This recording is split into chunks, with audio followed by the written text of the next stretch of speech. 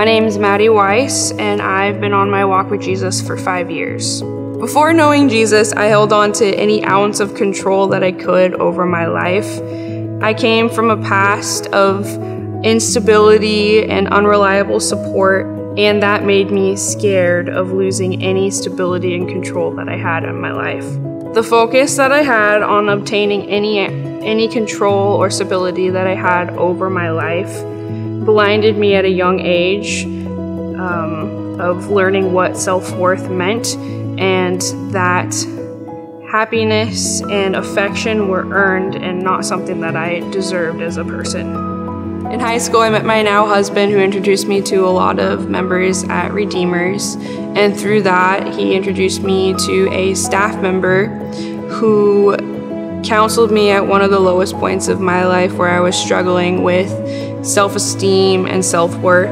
This staff member showed me what it would look like to have a relationship with Jesus, and I was very curious but wasn't fully ready to let go of the control that I had in my life to give it up to start forming my relationship with Jesus. It was then suggested to me that I serve on the tech team at Redeemers because of my passion for film production and heart for serving those in my community. That was my first real big step on my journey to know Jesus and forming a relationship with him. And from there, I became more and more involved on the tech team and eventually started attending church regularly. My eyes were finally open to the unconditional love and grace of Jesus Christ.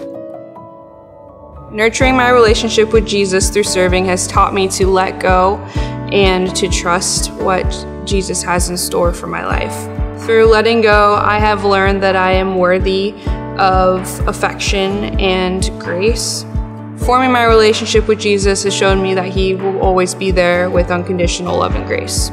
I am fiercely following Jesus by letting go of control and going out of my comfort zone and serving on the worship team to glorify God.